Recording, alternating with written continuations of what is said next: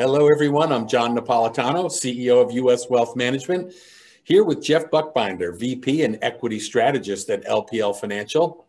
We've got some interesting things for you today. I know a lot of you are concerned, maybe worried about what's going to happen with the election next Tuesday. What does that mean to the markets? What does that mean to your tax return? What does that mean to your life? We're here today to kind of allay your fears, hopefully help you alleviate and reduce your anxiety level, and look at some of the facts as to what's happened from 1950 to today in order to kind of make your decisions and understand that the world is not going to come to a rumbling end next week or whenever the election results are finally tallied and accepted by both candidates. Jeff, I appreciate you being here today. It's really great to see you again. Thank you for joining us. Likewise, John. Good to be with you. Thanks for having me. So I'll go ahead and share my screen here, and we'll bring up fantastic the presentation. So this should work. So is that showing up?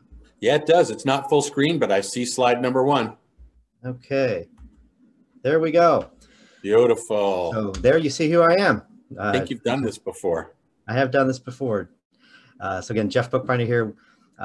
It's good to see some of you again. I know I've talked to you guys a number of times, so thanks for having me back.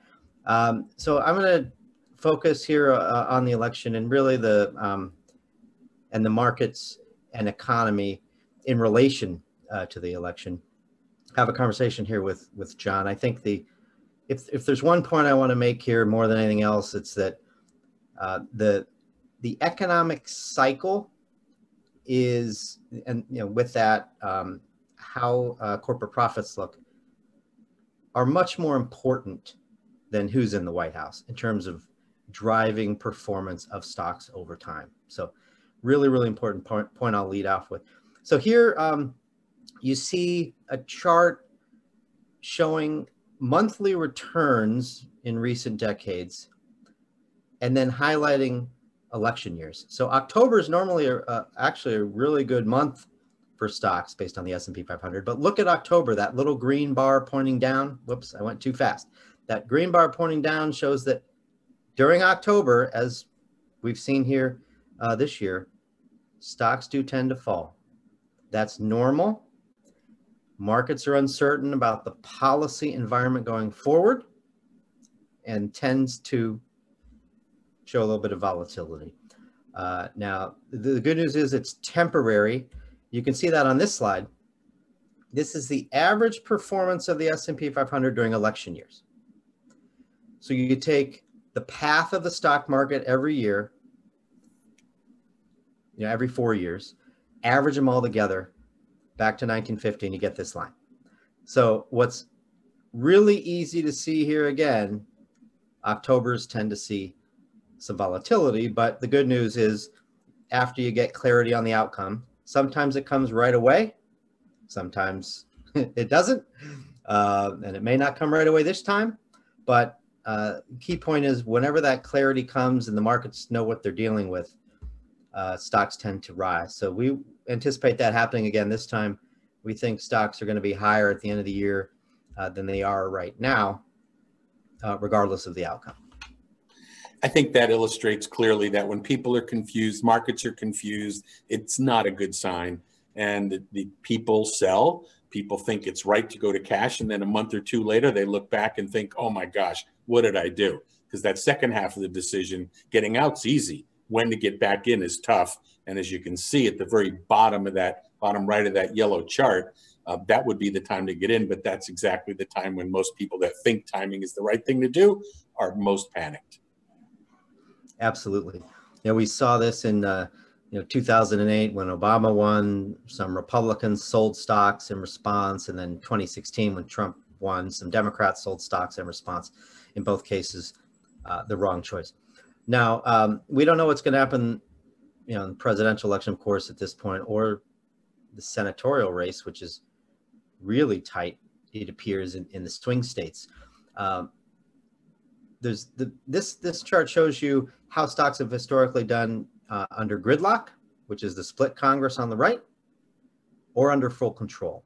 So, at this point, based on the polls, it looks like there might be a slightly better than 50-50 chance that the Democrats take the Senate.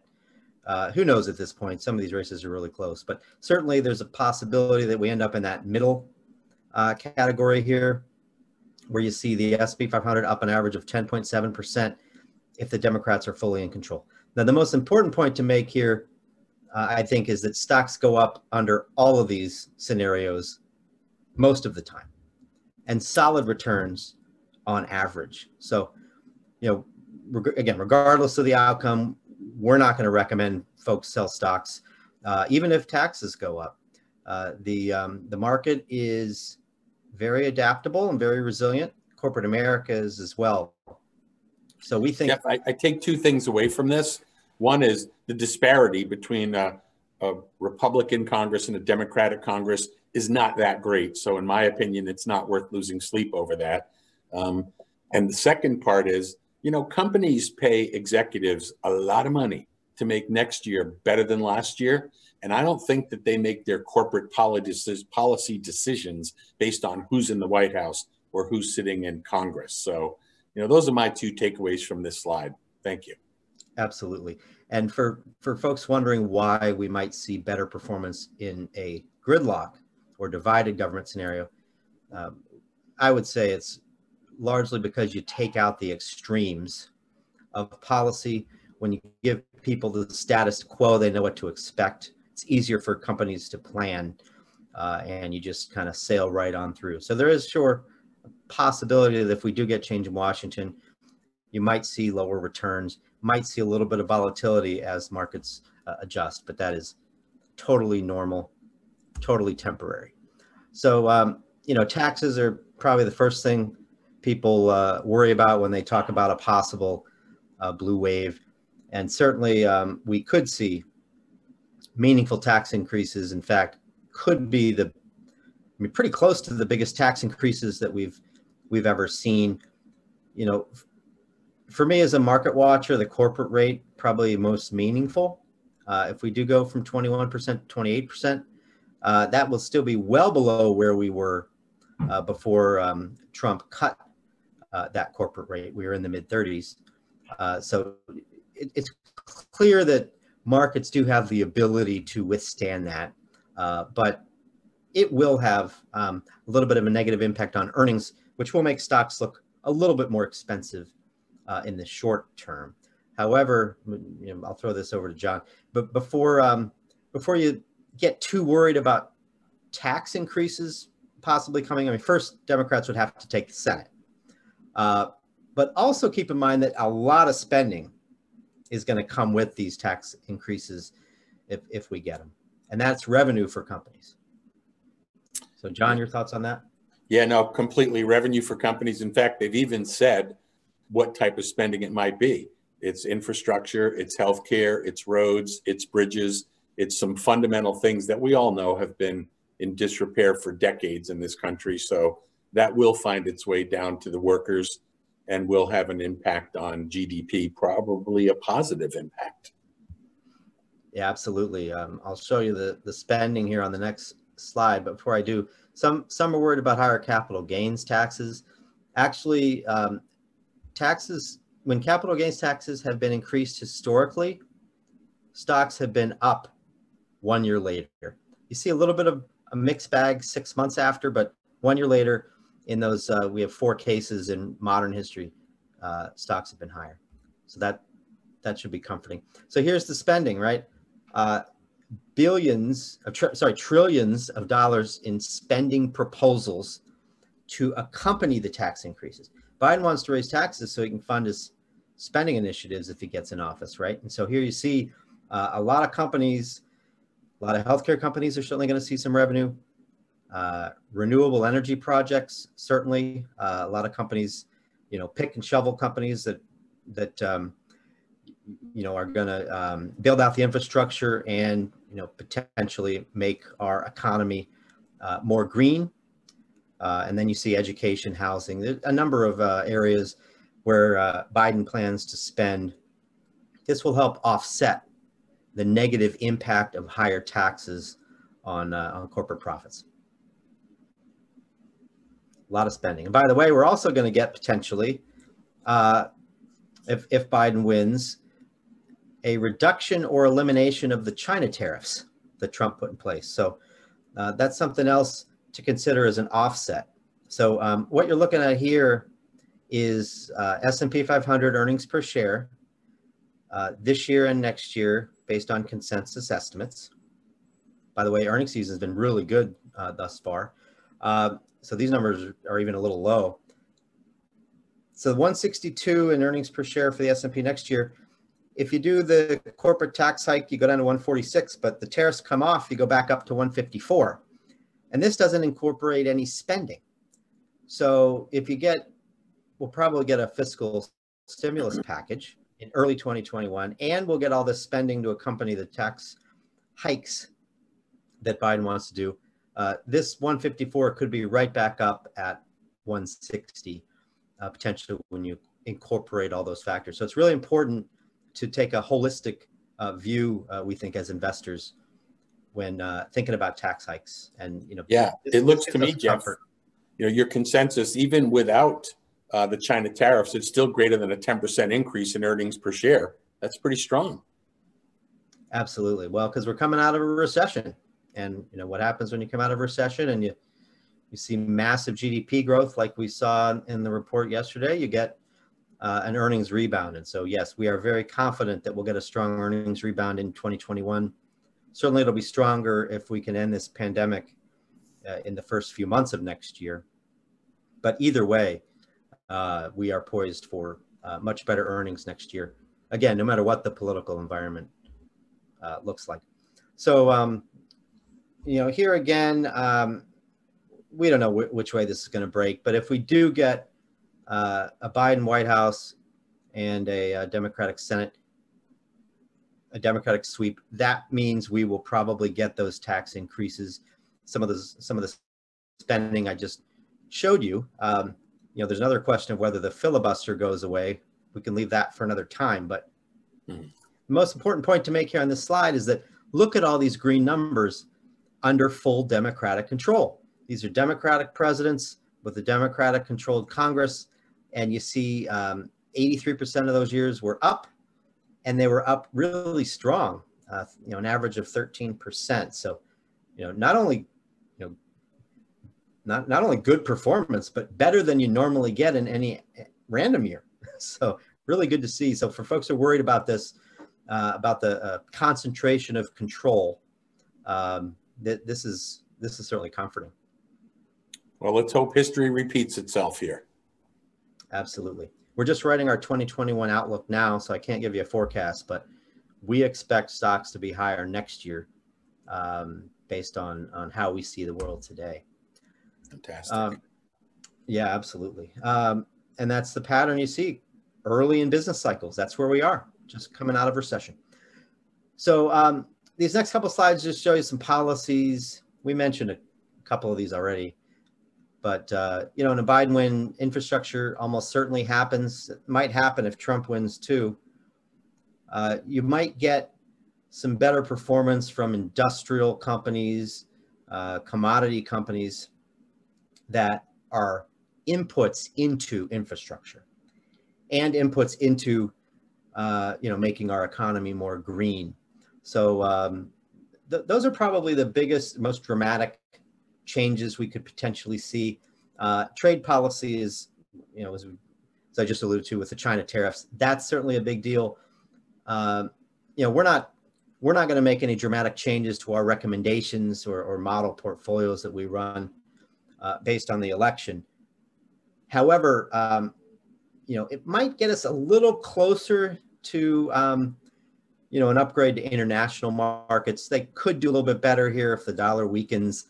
And if the trade environment is, you know, a little less contentious, and some think Biden would be, you know, more willing to work with Europe and China, still take a tough stance on China, but maybe diffuse the tension a bit, and that could be better for international stocks, which have certainly struggled recently to to keep up with the U.S.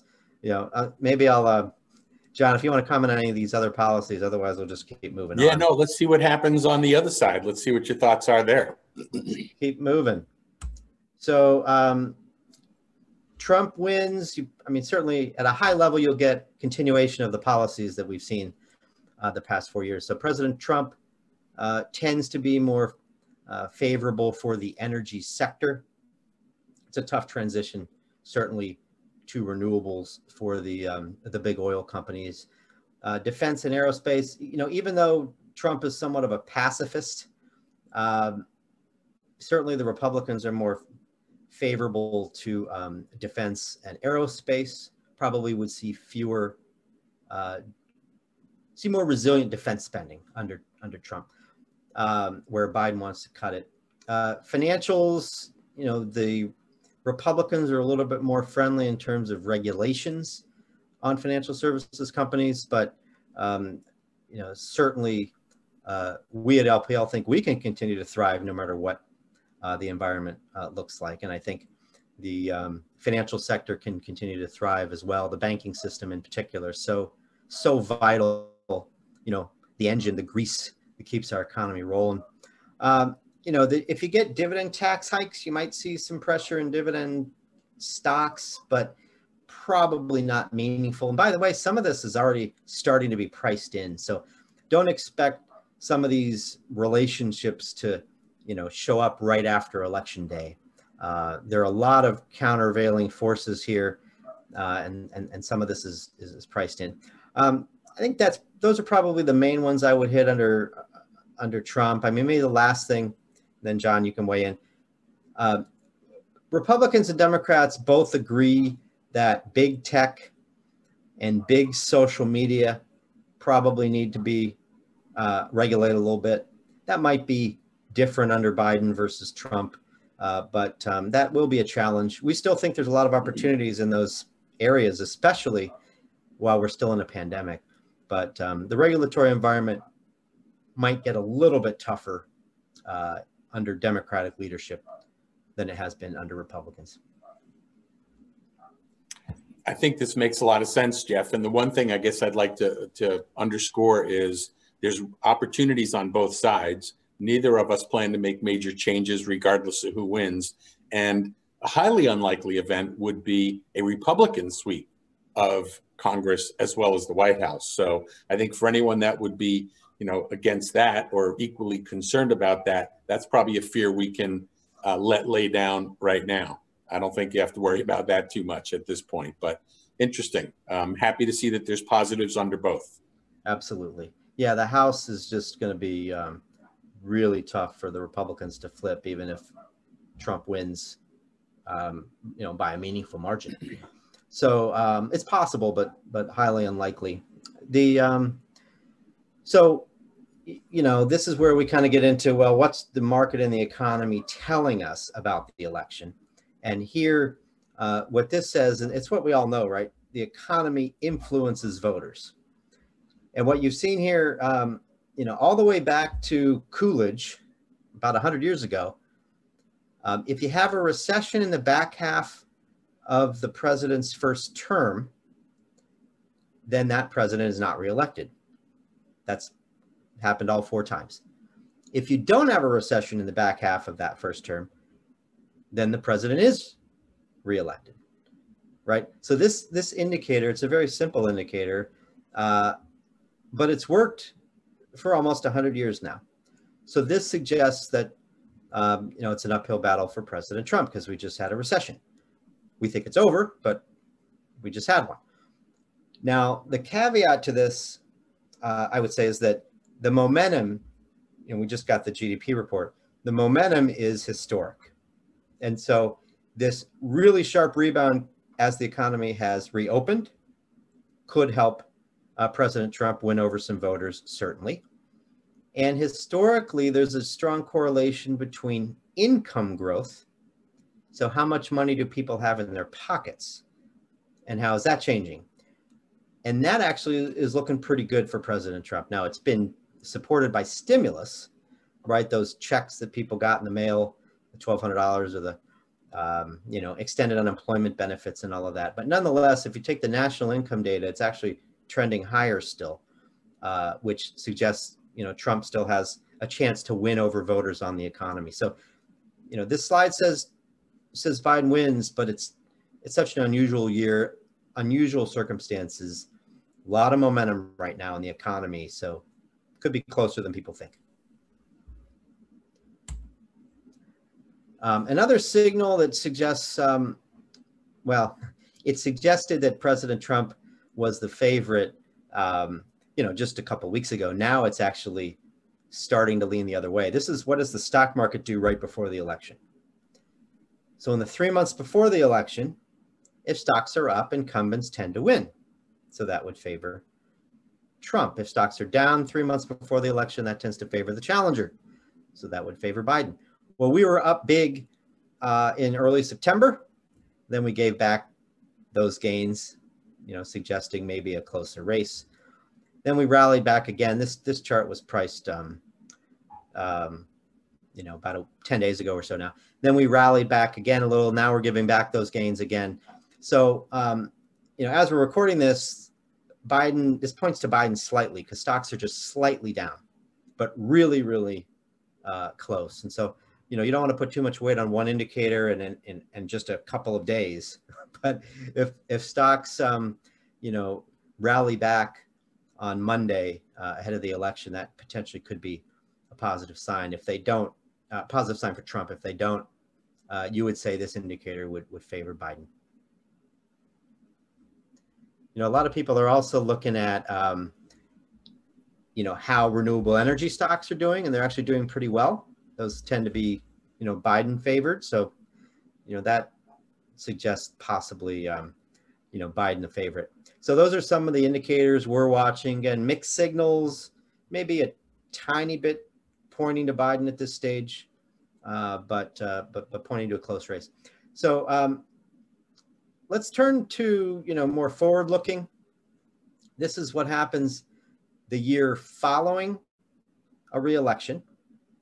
So if Trump wins next year, you could expect an average of 10% gains for the S&P 500, 71% chance of a positive return, right? We would definitely take that if that is indeed what we get. But I'll emphasize again, and I know John agrees with me on this, the economy and what companies are doing matters much more than who's in office. So this is, this suggests incumbents tend to do pretty well. But we also, with the stock market the following year, but we also saw Democratic sweep scenarios, stocks tend to do very well. Now, this is the other side of the table I just showed you. This shows you how stocks have done after incumbents have lost, essentially. You have a new president. Here you only get an average of about a 5% gain, and you're only up about 50% of the time. And why is this? I think, beyond just where the economic cycles were during these periods of time, I would say it reflects the uncertainty about the policy roadmap as companies try to figure out the rules of the road. So still up, again, up in either scenario, historically, much more often than not. Average a gain, stocks are up about 70% of all years. But even in this scenario where you get a new president and the market, might struggle to adapt to that, you still get gains. So I think that's a really important point, John. I agree. And not to mention all the fundamental tailwinds that we have going for us right now. Low interest rates, the Fed printing money and writing checks, the Fed acting really fast to, make what is a recession could have been a lot worse. Corporate earnings, obviously unemployment's an issue today, but I believe that too is a little temporary. So there are a lot of great tailwinds behind this economy that does override who sits in Pennsylvania Ave for sure. Yes, and markets are forward looking. They're looking beyond the pandemic. They're looking beyond the election. This market will adjust to the new reality really fast. Look what happened in 2016, which we all remember, right? Some were worried about the markets under President Trump. The sell-off related to that happened overnight in futures, and most of us didn't see it at all, right? And then it was off to the races. We think we could see similar thing this time. Stocks, after an adjustment period, move higher. So that's all I have for slides, John. We'll, of course, show these important disclosures, as we always do. Wicked important. Wicked important disclosures. We'll all read every word. So thanks to you, John, for having me on. Great conversation, and looking forward to talking to you again soon. And I hope all of your clients watching enjoyed the presentation. Well, thanks, Jeff. I appreciate it, and I'm glad we were able to get through this nice and briefly. So we didn't cause you to take up too much time out of your busy day. The bottom line is clear, though. There's two things that you need to remember. Number one is either outcome does not signal the end of the world, nor radical changes that are needed. The second, I hope you understand now, the value of financial planning and making sure that your income taxes are planned, your estate is planned, your family governance plan is all set, is way more important than A, the returns on the investments, and B, clearly who's in the White House. And that will continue to be our focus for you, making sure that your entire financial plan is in sync with everything. And with a little bit of help, markets will be in sync with your needs and what you need to get to point B. So, Mr. CFA Jeff Buchbinder, VP, Equity Strategist, LPL, thank you so much for sharing your wisdom. I can't get enough of it. And to you that have taken the time to watch this, I thank you. I appreciate you being here. Feel free to send this off to a friend, and we hope that you have a wonderful time next Tuesday watching the results roll in.